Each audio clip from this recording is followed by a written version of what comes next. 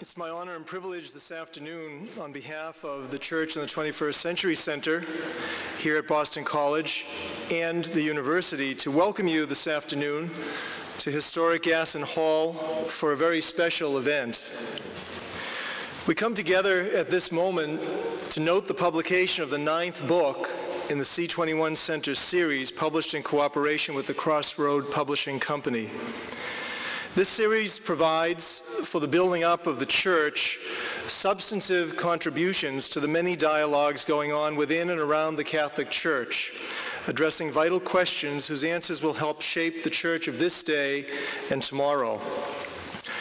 The volume that we introduce this afternoon is the fruit of the scholarship, commitment, and experience, first of Boston College University historian Dr. Thomas O'Connor, and the 10 talented men and women he invited to put into print this appreciation of 2 centuries of faith, the influence of Catholicism on Boston, 1808 to 2008.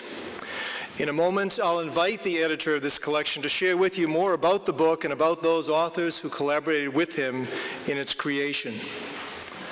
But first, acknowledging among us today the presence of many familiar faces, among them Cardinal Seán O'Malley, the Archbishop of Boston, and Father William Leahy, our own president here at Boston College, I simply want to note as we begin that in its essence, what we appreciate and celebrate as we gather here this day is service, making a contribution in faith in the name of Jesus Christ to the good of the world. The Roman Catholic Church has striven to make that contribution locally for more than 2 centuries, through radically diverse times and through profound shifts in culture and society. Dr. O'Connor, the editor of 2 centuries, has himself made an appreciable and appreciated contribution of his own for the last several decades in making accessible to generations of Boston College students and to the world at large the story of this place, this city, this community, this college. He's been rightly called the Dean of Boston Historians, and we're grateful today for his efforts in bringing this book to print with his collaborators and bringing it into our hands this day. So as we begin, please join me in welcoming Professor Emeritus of History at BC and University Historian, Dr. Thomas O'Connor.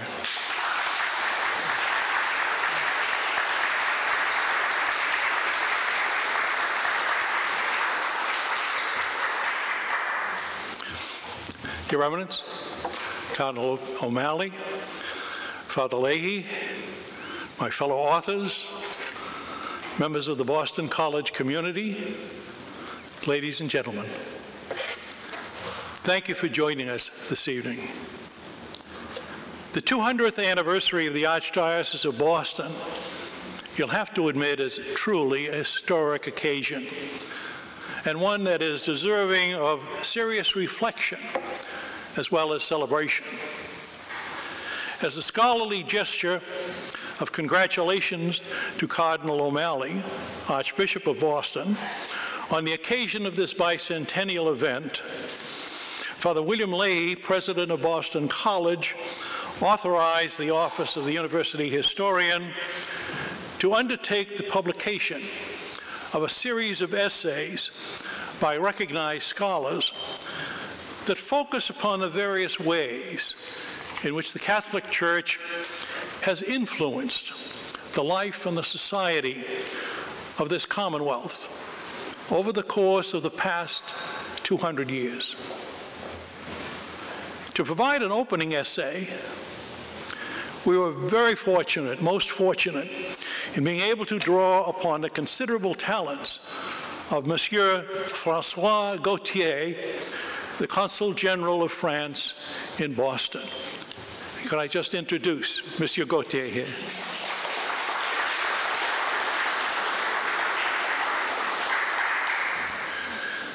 It was Monsieur Gautier's task and pleasure to describe the fascinating career of Jean-Louis Lefebvre de Chevreuse, who was the man who was named first Bishop of Boston in 1808.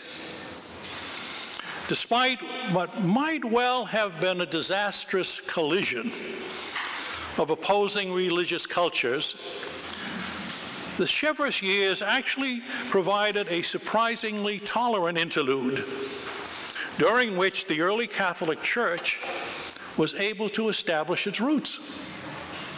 Who would ever have imagined that only 15 years later, in 1823, when Bishop Cheverus was called back to France to become an archbishop, who would have imagined that some 200 prominent Bostonians would sign an appeal to the French authorities asking them not to take away from them a churchman that they regarded as, and I quote, a blessing and a treasure in our social community. How this remarkable achievement was accomplished by Bishop Cheverus is beautifully explained by Monsieur Gautier in his very well-written presentation. You really should read it. Unfortunately, the tolerance of the Cheverus years proved all too brief.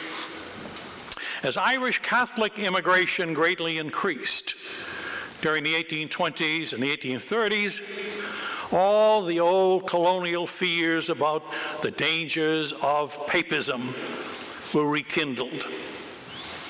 As author of the second essay, which is called Papism and Politics, I have reviewed the course of church-state relations.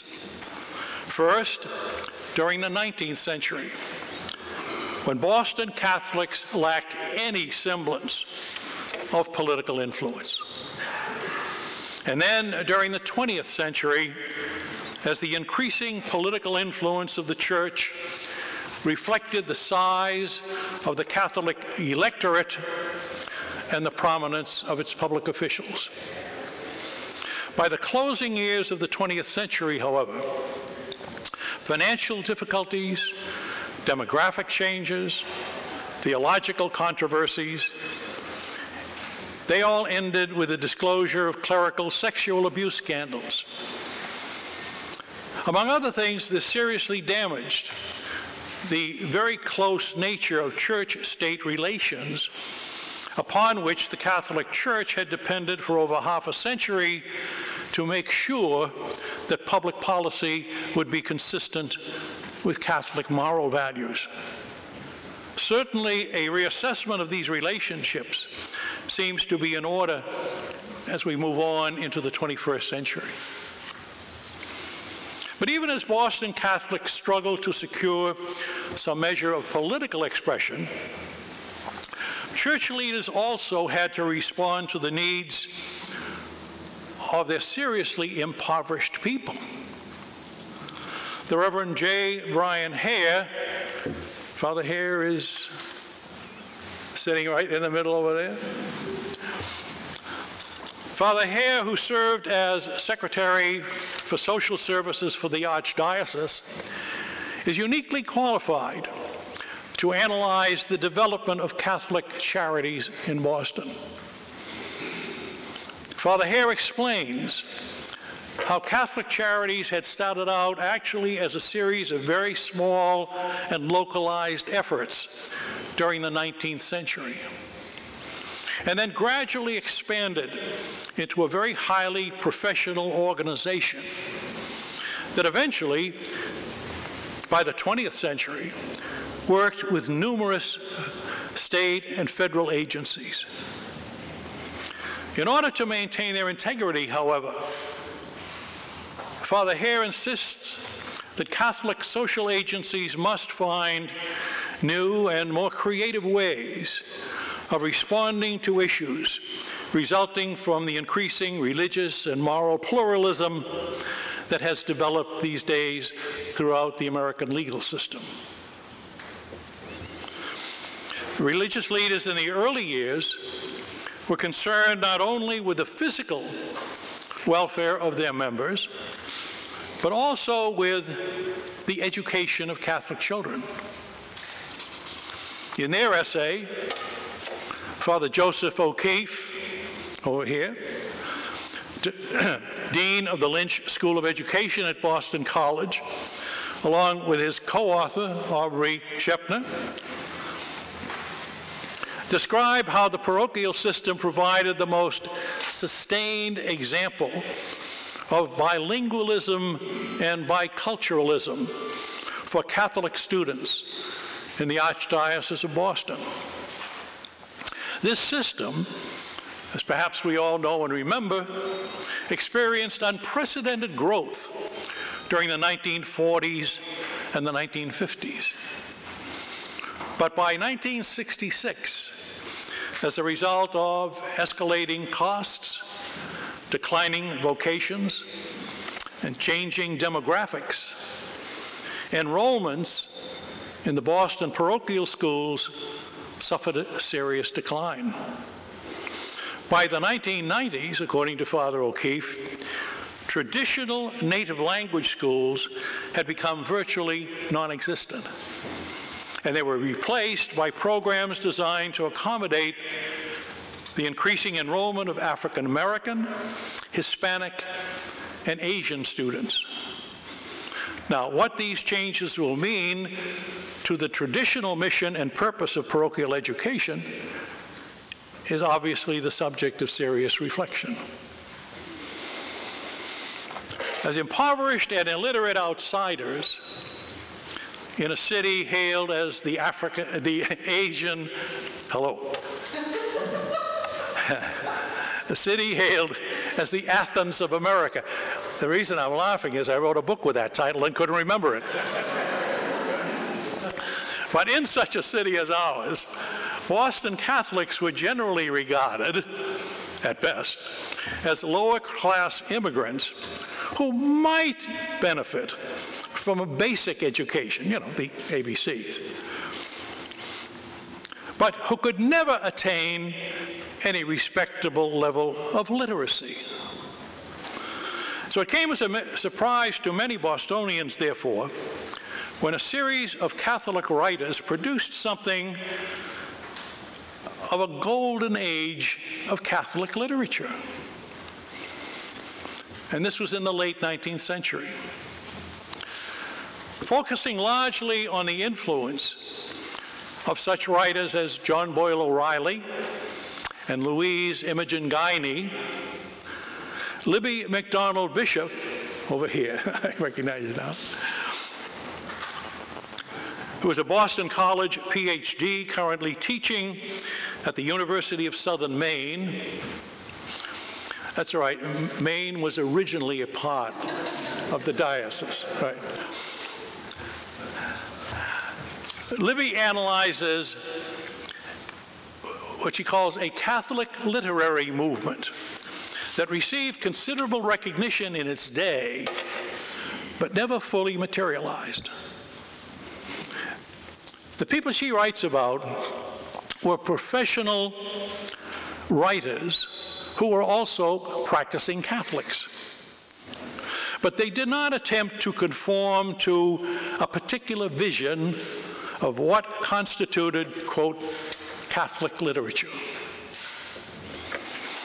They preferred to let their religion naturally pervade their work in order to maintain what they called free intellectuality and creative gentility. Dr. Bishop believes that this brief literary renaissance flourished during the late 19th century, but declined in later years, when Catholic writers were considered more acceptable when their works conformed to some designated parochial purpose.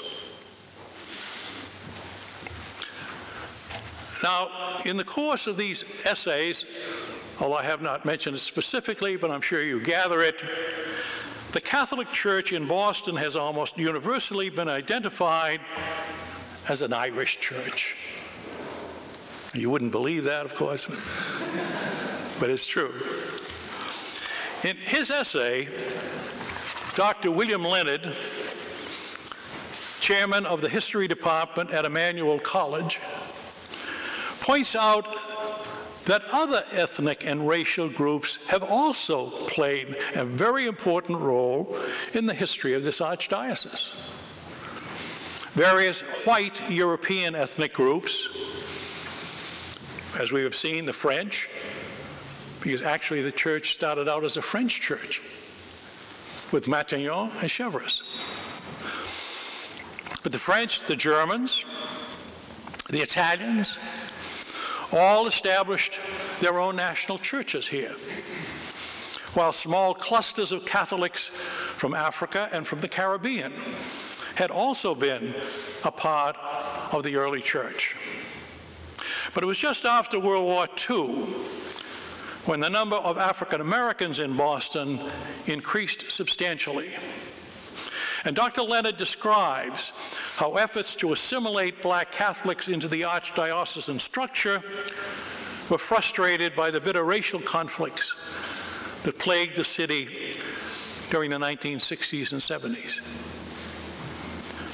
The increase in the number of African Americans in Boston became part of further demographic changes during the 1980s, when newcomers from Central and South America, from Vietnam and other parts of Southeast Asia, rapidly changed the composition of the traditional parish structure. I quote, "The face of Boston is changing," writes Dr. Leonard, who regards this as one of the most serious challenges facing the Archdiocese of Boston in the coming century. In addition to growing ethnic and cultural diversity throughout the Archdiocese, there has also been a significant increase in the influence of women, according to Carol Hurd Green, a member of the English department at Boston College, who's seated right over here. Carol. Starting in the 19th century, with small groups of religious sisters, she traces the careers of the leaders of various religious orders who established orphanages, directed secondary schools, and administered hospitals throughout the Archdiocese. By the 20th century, Catholic women, both religious sisters and also now members of the laity, had become successful literary figures, recognized scholars, very energetic fundraisers, and founders of numerous colleges for women. Following Vatican II, lay women have also taken on greater responsibilities within the Church itself, serving as lectors, Eucharistic ministers, and even parish administrators. Beginning her essays with what I think is a fascinating series of what she calls, quote, disjointed fragments of early women's history, Carol Green has pulled together these fragments, these strands, to create a substantial and colorful portrait of the accomplishments of Catholic women in the Archdiocese of Boston over the course of 200 years. Over the course of these same 2 centuries, the nature of the Catholic parish and the role of the pastor, they too have also undergone substantial changes. Looking at this story from the bottom up. When it was first created in 1808, the Diocese of Boston was immense. It extended all the way from southern Rhode Island to where Libby is now in northern Maine, with indistinct boundaries, if there were boundaries at all, and literally only a handful of priests. In Boston itself, it was the laity who organized the first parish because there were no priests, according to the laws of the Bay Colony. And these people operated it in a somewhat congregational manner until finally a resident priest could be appointed. As time went on, the role of the laity diminished as the power and the powers of the bishops and the pastors steadily increased. By the late 19th century, the parish had become what the writer, Father William T. Schmidt, who himself is a pastor of St. Patrick's Parish in Stoneham, Father Schmidt, what he calls the parish became, quote, a natural extension of home and family. It was that close. It was the place with which every parishioner personally identified. I don't know about you, but my day and Father Schmidt's day, if somebody asked you, where are you from? Oh, you said, oh, the gate of heaven. You know, St. Bridget's, the Sacred Heart. That came first. They said, well, where's that? Oh, that's in wherever it happened to be. It was a personal sign of identification, and it went from birth to death. Parish life, this kind of parish life in Boston, flourished primarily in the years between the two world wars. But after 1960, things began to change. A combination of financial problems, demographic changes, liturgical controversies, all of these things then were aggravated by the sexual abuse scandals.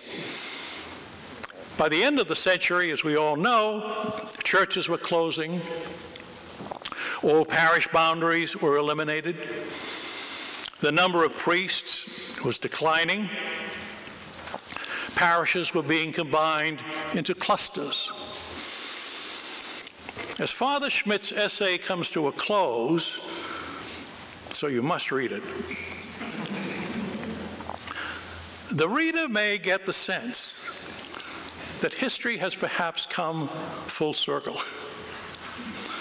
and that the Archdiocese of Boston may be assuming some of the same characteristics that were displayed 200 years ago.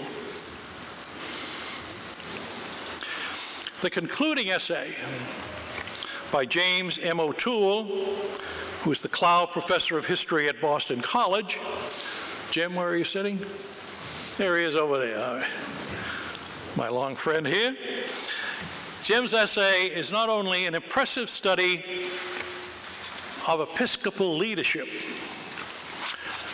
but it's also an effective overview at the end of these other essays, an overview of the policies and the programs of 8 prelates who charted the course of the Catholic Church in Boston over the course of 2 centuries. That's only 4 bishops in a century. 8 in 2 centuries. There are no 4-year terms here.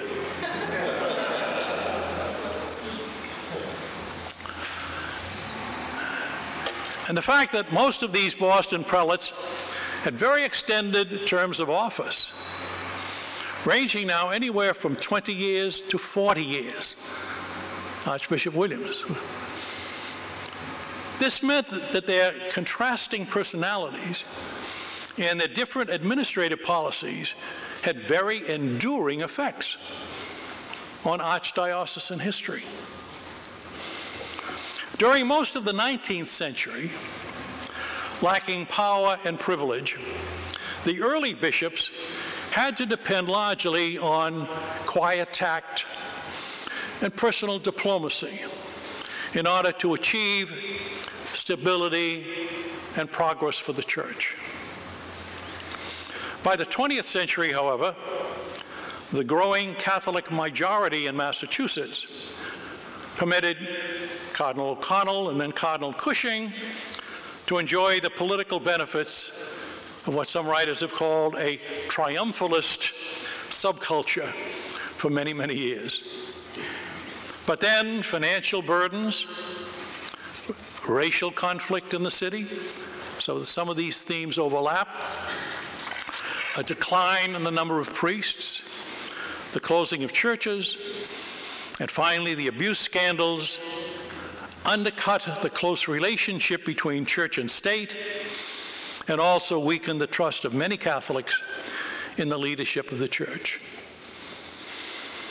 As Boston moves into the 20th century, Professor O'Toole suggests that future leaders of the Archdiocese might well study the social and the demographic and the political changes that have taken place in Greater Boston since the 1960s, and assess their effects upon the traditional attitudes of the church and its people as they continue to plan and journey into the 21st century. So these then are the major themes that you will find in our book, which is called 2 Centuries of Faith. And these are some of the talented men and women who have so generously contributed to this volume. The Catholic Church did indeed survive in the very hostile climate of early America. But I think we've taken pains to show that it did not merely survive. In other words, it did not merely exist. Catholicism grew, and it grew in size, it grew in numbers, and it slowly expanded in the influence of its religious beliefs and the significance of its moral values. Over the course of 200 years, it became a major force that would have been totally impossible to imagine back in 1808. The scholarly essays contained in this volume, I think, provide thoughtful and fascinating insights into the numerous ways in which Catholicism influenced the life and the society of Greater Boston over the course of 200 years. In addition, however, in the process, these authors, in their essays, have also furnished what really amounts to a contemporary history of the Archdiocese itself as it continues to journey into the 21st century. I hope that you all will enjoy reading the essays in this volume, and I thank you so much for joining us this evening for its formal launching. Thank you very much.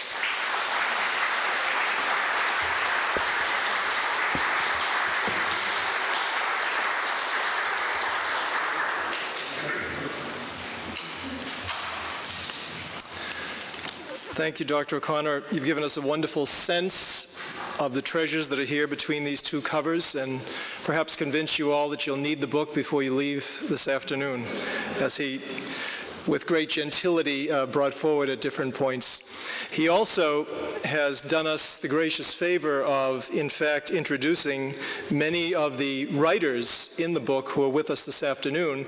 They'll be with us afterwards for the reception in the rotunda, and will be, I'm sure, willing to engage in conversation on what they've written about in the 2 Centuries of Faith.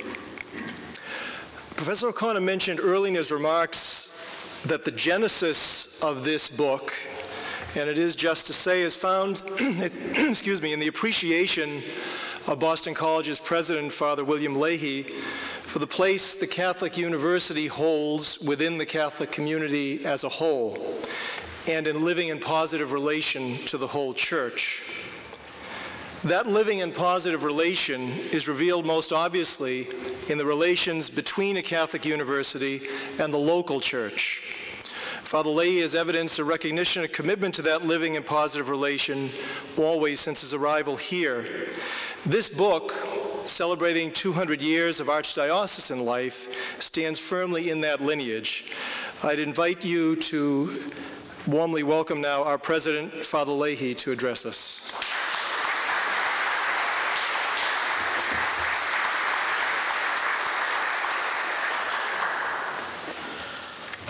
I would like to say a few words today. I have the very happy opportunity to be here and to present to Cardinal Seán a copy of this book.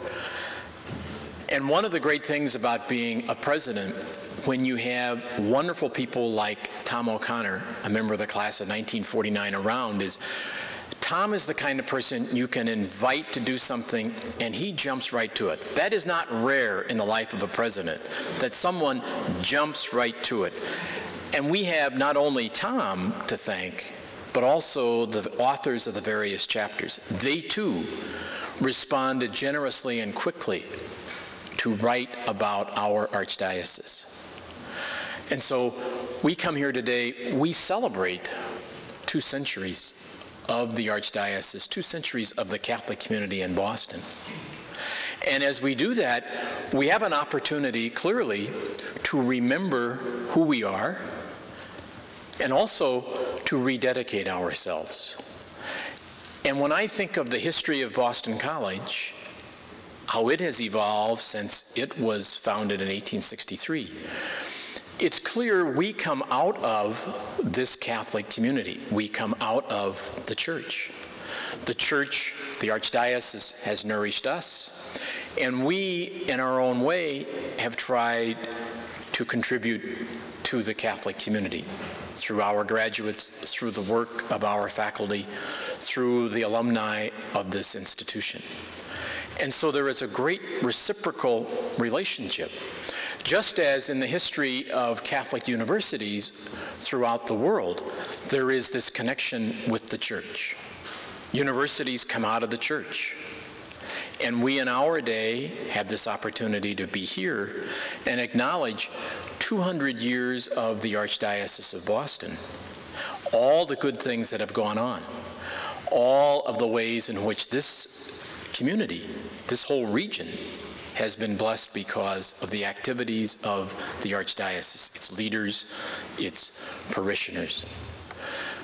And as we come here, I hope we also draw from this experience that we share, that we have greater hope, greater confidence in the Church, in our world.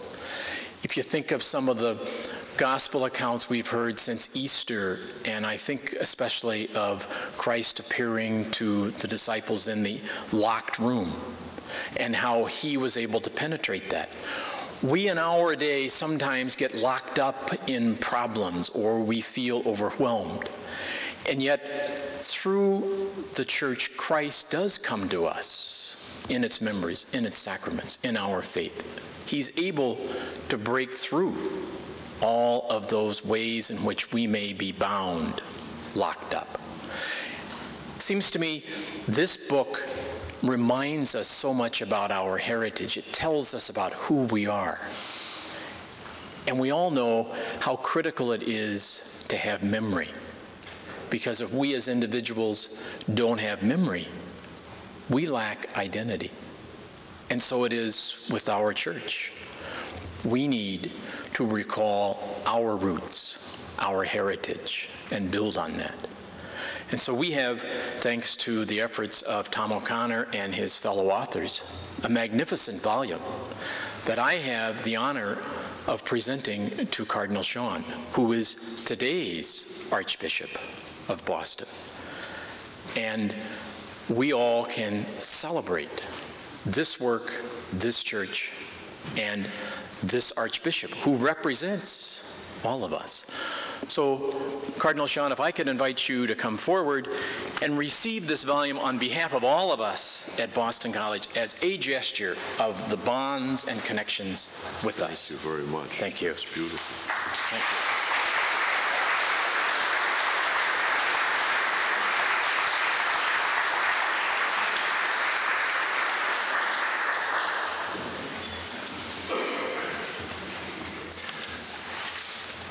Thank you, Father Leahy. As Father Leahy has pointed out, we are graced this afternoon by the presence of the 9th Bishop of the Diocese of Boston over these 200 years. Cardinal O'Malley has served as Archbishop of Boston since the summer of 2003, and he arrived at what can fairly be described, though I bow to the historians among us as I say this, at one of the most distressing moments the Church has known in Boston over those 2 centuries.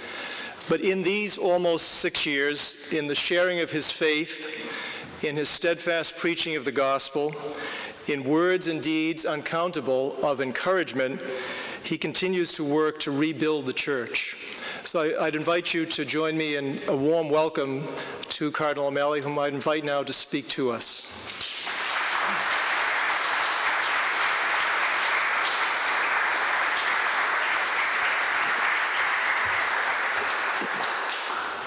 Thank you very much.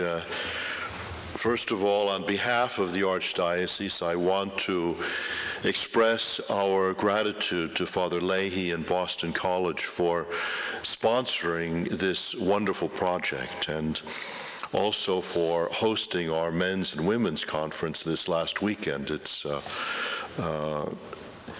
been such a wonderful relationship that we have with the university that, as Father Leahy said, is born out of the Church. Ex corde ecclesiae was named for that very phrase, that the university has come out of the heart of the Church. We are so grateful to Professor O'Connor for his fine work and the wonderful lecture that he gave at the library that was so well attended, and also helped us to celebrate the 200 years of the life of our Archdiocese. And we're grateful to the French Council and all of the professors and others who have participated in this Festschrift to mark the bicentenary of our Archdiocese. 200 years ago, the entire Catholic population of our Archdiocese could have assembled in Holy Cross Cathedral. And today we are almost 2 million. And during this history of our Archdiocese, our Catholic schools, thanks to religious sisters and the Jesuits and the brothers, have educated over 1 million students. 500,000 students graduated from our high schools. Catholic orphanages have taken care of 25,000 orphans. The Catholic hospitals have served almost 4 million individuals.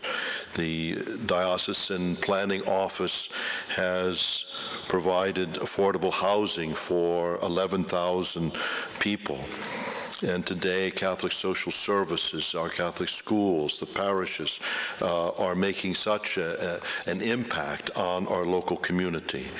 And our history has been like a long rosary. I say we have our joyful mysteries and sorrowful mysteries.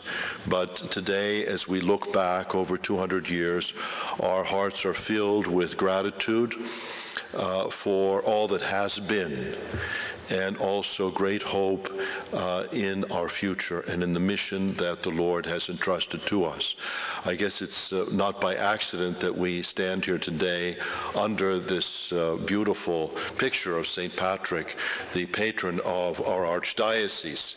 That picture depicts his meeting with the High King in Tara in about the year 320, when there was only a handful of Catholics in Ireland. And before he died, he had turned the Irish into an evangelizing country.